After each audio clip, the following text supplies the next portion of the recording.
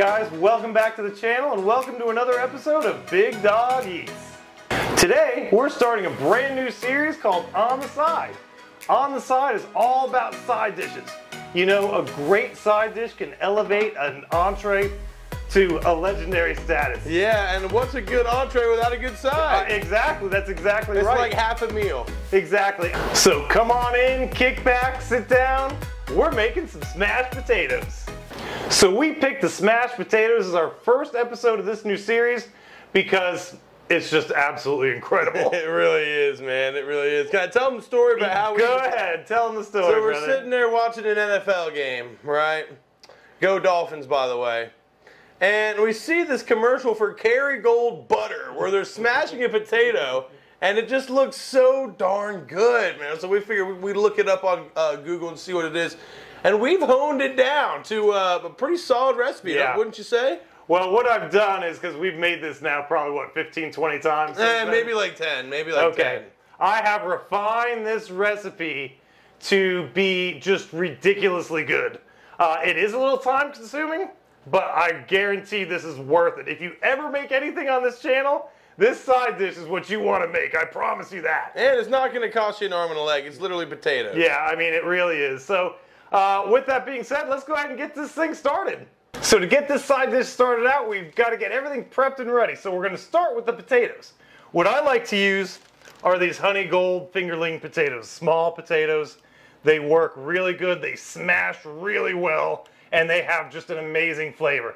Then you want to have 1 large onion, 4 garlic cloves, some parsley, and that's pretty much all we need for right now. To get this side dish started, we're going to start with the potatoes. You want to get them in a pot, cover them with cold water, and heat to boiling. Once the potatoes are boiling, cook for about 20 minutes until a fork passes easily through the potatoes. In a pan, grab the onion, cook that up until the onion is fully translucent, about 4 to 5 minutes. In a separate pan, melt 1 stick of butter and add the 4 cloves of chopped garlic to that. You're going to want to cook this butter up for about 2 minutes. This is going to soften the butter up. It's also going to infuse the flavor of the garlic into the butter. Set both aside for final assembly. All right, big dog. Now, I'll tell you one thing. It is smelling good in here with all the garlic, butter, onions. I mean, that's just a recipe for greatness. One of the things that's great about cooking is all the amazing smells that you get when you're prepping everything. Absolutely. The aromatics, if you will. Absolutely. The aromatics. I love aromatics. Well, now it's time to get this thing put together, and let's go ahead and start this. Now, in most of these recipes, people use like a potato masher to mash these things. I don't like doing that because it kind of mutilates the potato. So what I'm going to do instead is I'm going to get a glass with a flat bottom and some cooking spray. AKA pan. AKA pan. Well, this is actually the generic version, but it's the same exact stuff. And basically all you do is you just spray this a little bit, grab the potato, and very slowly smash it. Now this is something you want to take time on because you don't want to do it too quickly, otherwise it will tear up into pieces. Just like that. Now, it's to keep in mind too, guys, you're not going to get it to be a perfect round one. You're not going to get it perfectly round every time. No, but notice I'm doing this slow and it's not tearing into pieces. That's what you're looking for. And also, when you do the next one, I'm going to point something else out that you're doing as well. That way the audience... when you come up off of it with the glass, you end up doing like a twist motion. Yep, because that helps to get... Yep, that's exactly right. I'm trying to get this camera to focus here.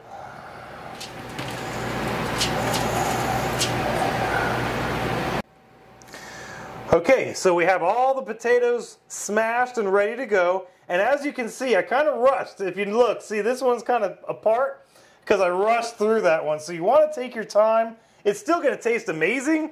It's just not going to look as good. All right, so let's go ahead and finish this off. Now what we're going to do is we're going to layer everything on these potatoes. So we're going to start off by seasoning them with salt and pepper. All right, you want to get a little bit, obviously, on each one.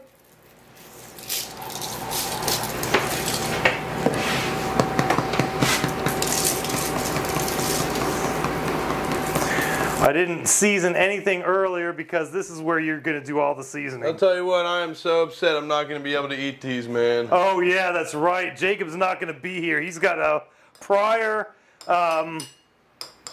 What are you doing? Prior engagement. There you go. I'm going to hang out with my buddy Vic. I forgot I had plans made. Ah, gotcha. And unfortunately, these things are good, but they're not good enough to bail on my boy. You know what I mean? Hey, man, it's your loss, I not got mine. low to my dog. I will tell you, there won't be any left when you get back. I guarantee you that. But hey, you know what? At least I've had it like 15 times That's already. true. 10, 15 times. All right, now that we have this thing, now that we have this thing seasoned, let's go ahead and get everything put together. So the first thing you're going to do is you're going to spoon a little bit of these onions on each one of these potatoes.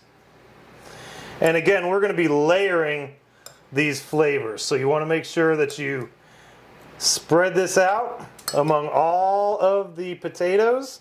This is going to give it a nice flavor and a really nice little crunch when you bite into them. We love onions here in the Big Dog Eats kitchen. We definitely do. We don't care that it makes our breath stink a little bit. You know? A little bit of Colgate, a little bit of toothpaste, toothbrush, you're back in action.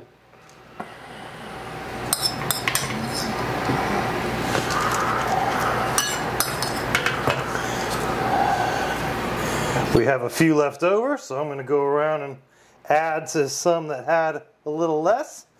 So the next layer obviously is going to be our garlic butter. And all you're going to do is spoon, again, just like with the onions, you want to spoon a little bit of garlic and the butter on each one. 1 full stick of butter and 4 cloves of garlic I have found is the perfect amount for a full tray of these. This garlic butter is just packed with absolute amazing flavor. This is what makes this component right here, I believe, is what makes this dish truly, truly great. And if you notice, I got a little bit of garlic on each potato. Got a little left, so let's go back around. Spread the love. Spread the love. All right, the last thing before we put these in the oven is Parmesan cheese, grated Parmesan cheese.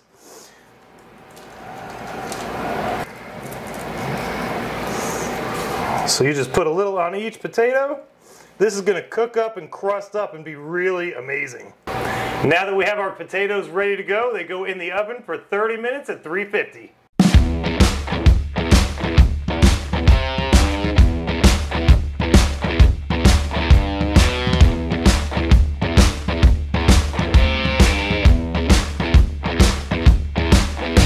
All right, we have pulled our smashed potatoes out of the oven. Now I do want to let you know, one of the things that I always use when I make something like this, non-stick foil. It really helps because otherwise this will stick to the foil like crazy. So if you use non-stick foil, it'll definitely help you out.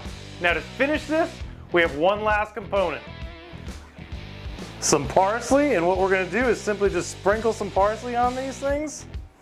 This is going to give it an extra little bit of flavor and some much needed color.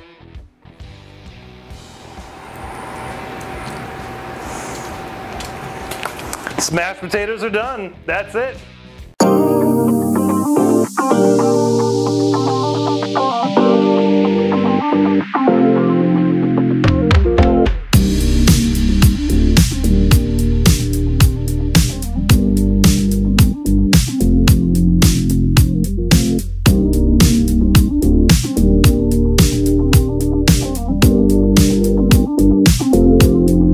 Now it's time to try these smashed potatoes out. As you see, I did pair this with one of my sous vide New York strip steaks. If you want to see how I cook that, I'm going to go ahead and link a video at the very end that you can just click on and watch how we do that as well. So let's go ahead and try this out. I am so excited for this. I love these things.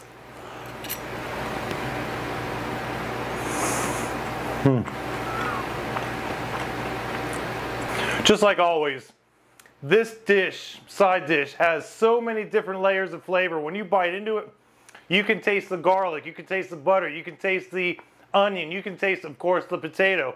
It's just such a great combination of flavors. It is just incredible. I definitely recommend that you try this at home. I guarantee you this will probably be the best side dish you make. Well, that's going to about do it for this week's video. Thank you so much for watching. I really appreciate it. I gotta say, it's too bad Jacob wasn't here for this. These things are incredible, but you know what? He made those plans, so he's got to deal with it. Let me know in the comments below what you think of this new series. Do you like the side dish? Do you want us to cook more? What would you like us to cook? Go ahead and throw in the comments below, and we really appreciate that. But with all that being said, we're going to go ahead and bolt. I want to go ahead and munch this steak down with these amazing smashed potatoes. Thanks again for watching. See ya!